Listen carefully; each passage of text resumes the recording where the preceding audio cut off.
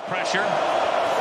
They only rush four. Keion from the pocket. Going to get hit. And down he goes. Sacked back at the 22-yard line. Keion White. TJ Jones in the backfield. Pressured. Davis. He's not going to get away. Keion White with the sack. In the first half, they had a 68-yard touchdown run, called back by a penalty, and another sack for the Georgia Tech D. That's the 5th of the night, and Keion White continues his menacing night. It's just Keion White. With proper leverage and run with him, play the ball. The give to the freshman Brown. Good job by Georgia Tech. That's White. He's a guy who you figure could play in a 3-4 defense as a defensive end. He could up front, but not a whole lot of time together with the transfers. May sacked for the 3rd time tonight. Keion White got there. Keion White with a first half hat trick. That's the hat trick for Keion White. Screen on 3rd down and 3. Keion in trouble, gets hit, and it gets rid of the ball. And it's picked up at the 25-yard line. His arm was going forward, though it's an incomplete pass. The question is that grounded? Field in motion.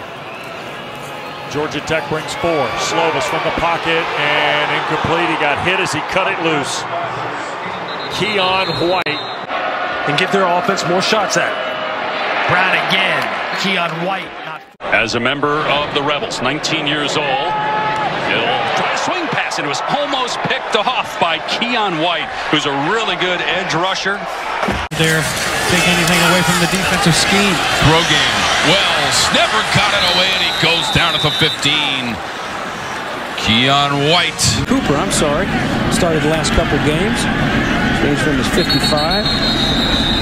13 yards on the previous play, the run by Brown. No doubt. Great point, Tom. Keion, pump fake, steps back, facing pressure, and launches it out of bounds. Good coverage downfield. Keion White in the backfield. Off-platform throws. He'll roll out May, and he'll step up and taken down at the 10-yard line. Keion White. Your head coach there in Durham. How about this? Behind the line of scrimmage, they finally get to him. Hats off to the Georgia Tech D. 1st and 10. Davis looking to throw. He's got plenty of time. Throws left and just gets rid of it. And so that's the dangerous thing, right, for Western Carolina, when you're not really a power run. Now returning to the lineup.